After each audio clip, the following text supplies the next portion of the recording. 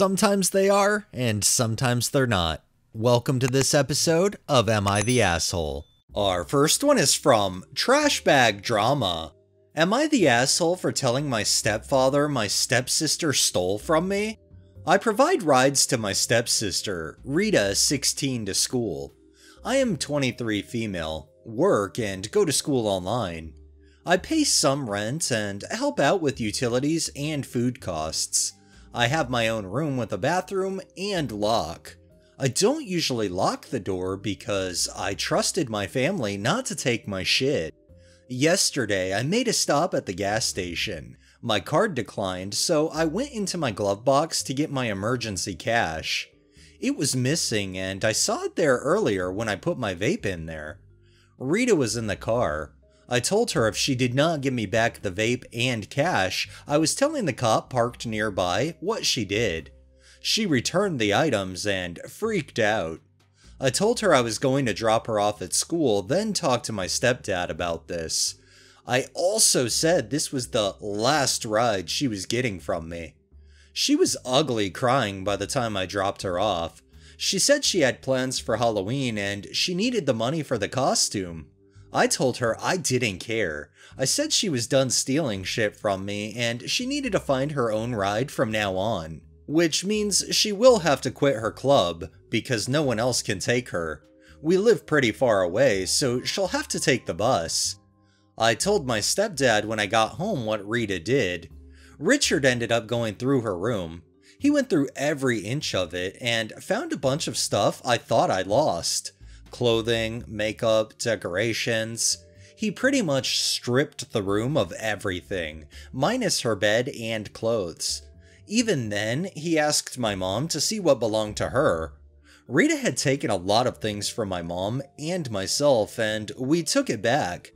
Rita was told she's getting a job to pay back what she took, about $1,000 in makeup, and she's not going anywhere anytime soon.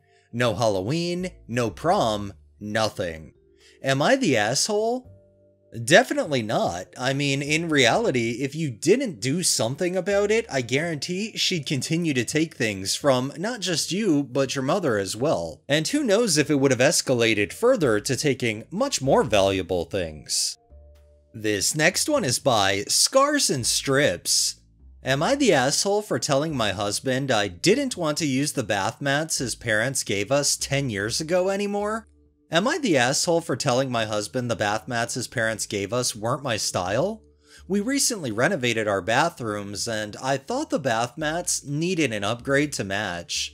My husband was really upset and said what's wrong with the old mats? So I responded that they are 10 years old, and furthermore, I didn't even pick them out. They were a gift from his parents. He was livid and said that I was being super rude and offensive, and that he was going to give them back to his parents, saying I'm ungrateful. Then he started to berate my parents, saying that he's going to tell them how much he doesn't like their gifts. I was caught off guard because I really didn't mean to insult his parents. I was simply making the point that they weren't something I had picked out. Plus, that was 4 bathrooms ago, and they didn't match our current place, even putting aside the fact that they're 10 years old. He's been giving me the silent treatment since then, last night, and told me to do the kids' drop-offs and pickups myself this week. He also angrily tossed and turned yesterday, shouting that he's so mad he can't sleep. I tried to be calm and said I apologized and didn't mean any insults and that I'm still learning his trigger points. And can he please consider that he misinterpreted? He got even more mad and told me to get off my high horse. Is this a gross overreaction or was my comment really offensive? For context, he is very frugal and doesn't like to spend money on anything, so sometimes I'll just make purchases anyway if I think it's too much and worth the argument afterward. I don't think you're the asshole. I mean, yeah, using a gift, if you used them for 10 years, I feel like they definitely saw more than enough use, and I feel like the only way you would be an asshole is if you got something and then just immediately were like, yeah, I don't want to use these at all. Your husband, no offense, sounds like a grown-ass man baby and he needs to get his shit together. This next one is from Just Profile 2365. Am I the asshole for refusing to attend my sister's wedding due to a scheduling conflict?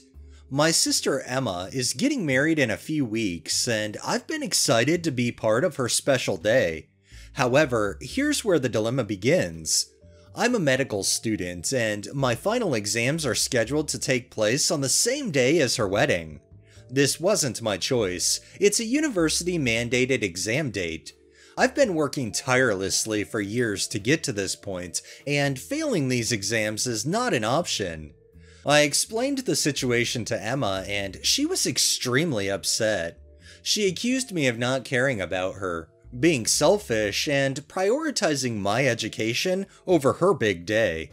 She even said that I could find a way to make it work if I wanted to. Her and my parents are putting a lot of pressure on me to reschedule the exams or find a way to attend the wedding. I feel caught between a rock and a hard place. I don't want to miss my sister's wedding, but I also can't jeopardize my entire medical career because of the scheduling conflict. Am I the asshole for choosing my exams over her wedding, or is she being unreasonable in her expectations? I feel like this situation is just a shitty one because it doesn't matter what you do, you lose one way or the other. I definitely don't think you're an asshole for choosing your career over a wedding. And our final one is by She Is Always Drama. Am I the asshole for declining to go to my half-sister's therapy session? I, 22 female, have a half-sister, Skylar, 25 female. Throughout our lives, Skylar has constantly blamed my existence for anything that goes wrong for her. No relationship with Dad? It has nothing to do with him being an emotionally crippled cretin, he just must have preferred me. Grew up in a bad part of town? Nothing to do with her parents, it's because my dad couldn't afford to pay child support because he was paying for me. Her mother is a narcissistic witch? Not her mother's fault. My fault because my dad cut her off from my mother, which sent her mother into a depression. I inherited more money than her? My fault for being alive. On and on it goes. Evidently, I rarely see her, even though we live in the same city. She contacted me out of the blue a couple weeks ago and asked me to come to a therapy session with her. Apparently, it would be healing for her to talk to me about her feelings about the favoritism I received as the family's golden child. I just laughed. I told her I can't spare an hour of my time to be whined at about things that have nothing to do with me, no matter how much she'd like to pretend that they do. She said it would be really helpful for her, and I said it would be boring for me, so absolutely not, and I hung up. A couple of my friends are saying I was the asshole for not going, since I live so close to her therapist's office. They said I should go and let her get her feelings out, because it costs me nothing, and clearly she needs it. But I feel like it's a waste of my time to go and get berated for being born. Am I the asshole?